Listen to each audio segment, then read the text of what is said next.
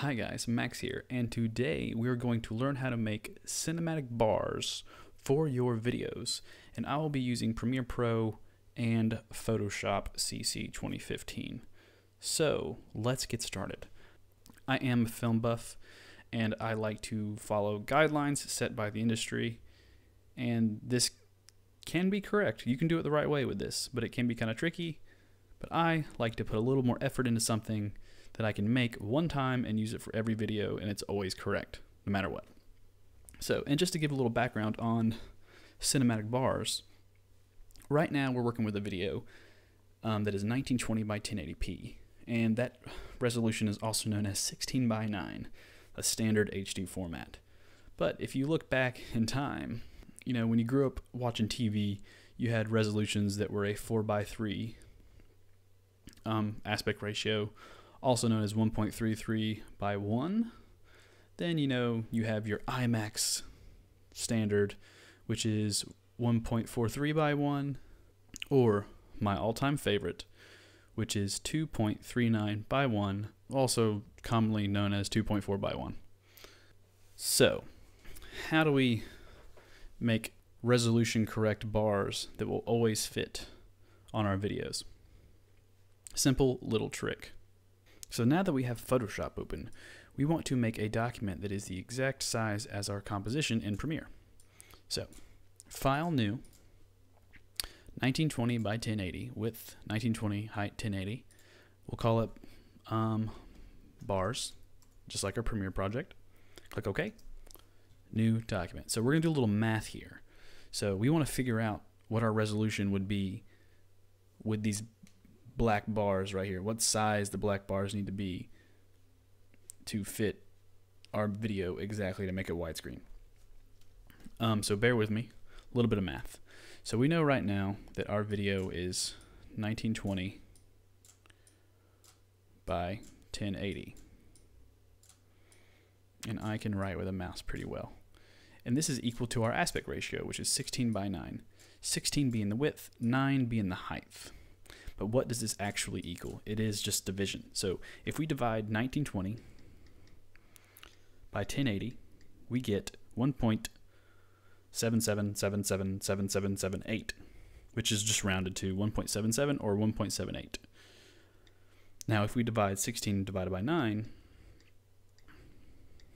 also get the same thing, 1.78, 1.77. So 1.7, let's say 7. But our standard ratio that we found out online was 16 by 9 and or 1.77 to 1. What we're going to do is take this ratio to figure out what this should be for our black bars. So my all-time favorite widescreen ratio for cinema is 2.39 by 1. So 2.39 by 1. This being the width and this being the height. Now we know what our width is. It is 1920. But what would our height be to make it look cinematic? So we just do some simple math. Normally in a cross division you would 1920 times 1 divided by 239. This could be a different number. That's why I always multiply, but because it's 1, we can just divide. So 1920 divided by 2.39 equals 803.34728. And we're just going to call that 803. So erase this is equal to 803. All right, now you can do this for anything. So if you're going to go with, you know, some other anamorphic standard, like 2.35 by 1 or 1.85 by 1, which is, you know, 1.85 by 1 is a common US widescreen cinema, is the common US widescreen cinema standard. So just do a little math, figure it out. But what do you do with these numbers? Who knows? What I would do is this. So create a new layer and hide our background. Don't need it anymore. So we're going to create a new document based on our numbers we just found out. And it's going to be called File New 1920 by 803. And reverse, we'll call it reverse. You'll know why in a second. Looks widescreen already. Awesome. And we'll double click the background layer, double click it, pops up new layer, click OK, gets rid of this. We can change this color to, let's say, red, just so it stands out. Reverse this, click Command Delete or something else on a PC. I can't remember what that button is right now, but I'm sure you'll figure it out. And what we want to do is pull this layer into this document. So drag this out, grab this layer, drag it into here, and we will center this onto the screen.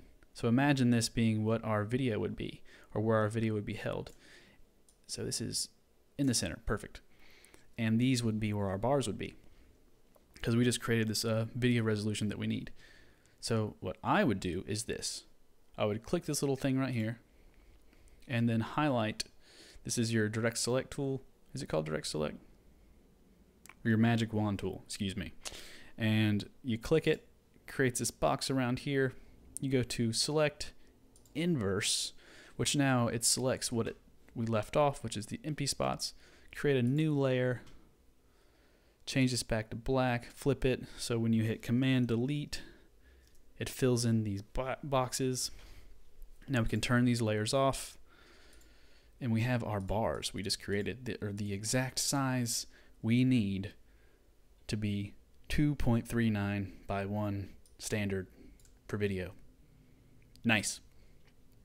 So what we can do is select, deselect, file, save as. We'll save it to our desktop right now, change it to a PNG, and we will call it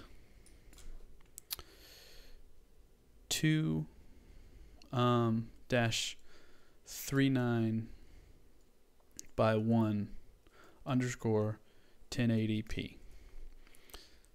I didn't put a dot in there because you can't put dot in your save files. At least I don't think so. So 2x39 or 2.39 by 1 1080p black bars. PNG, click save. It's been saved to our desktop.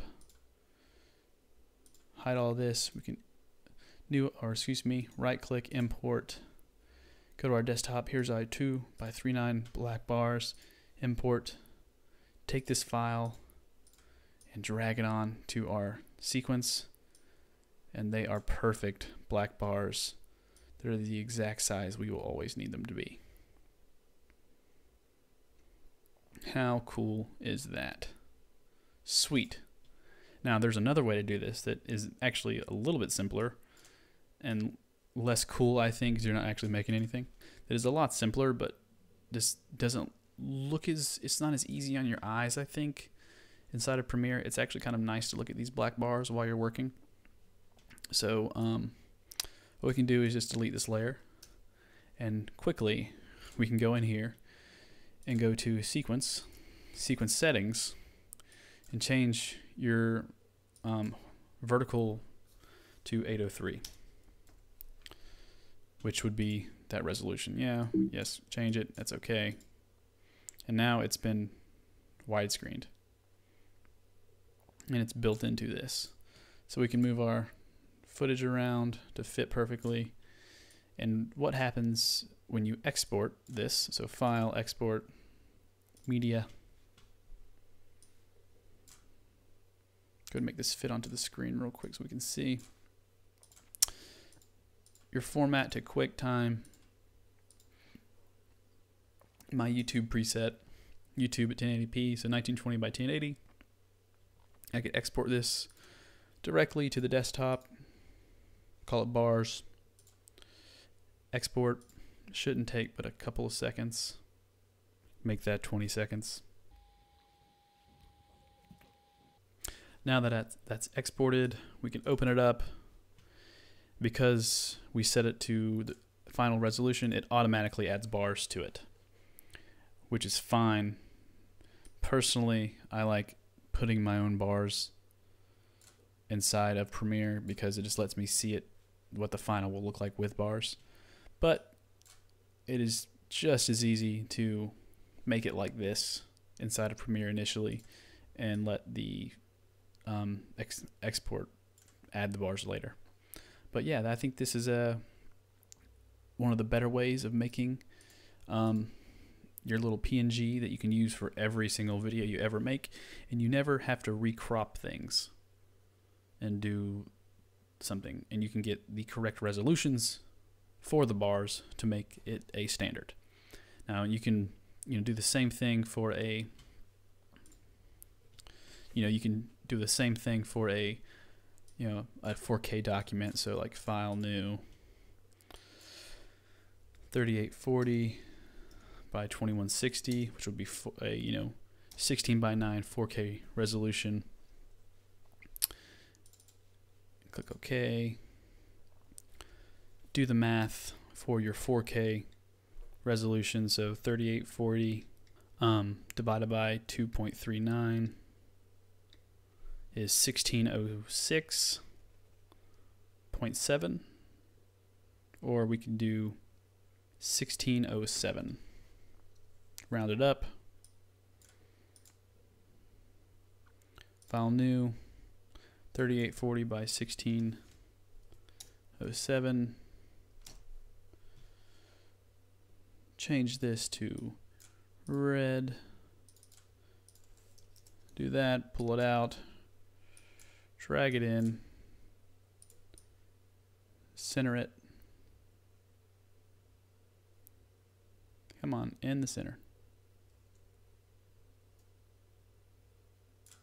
Got that, and there it is. So select this, select inverse, new layer, make it black, turn these off, save this. Now you have a 4K PNG that you can save. Very, very simple, works for most things. So that's what I like to do. But yeah, I hope this tutorial was helpful. I'm Max with Cool Happens, and please like and subscribe if you enjoyed this and it was helpful. Please feel free to leave a comment down below. I'll answer any questions you have, and just thanks for joining me and being here. So take it easy, guys, and look out for more. There should be a lot more coming soon. Peace.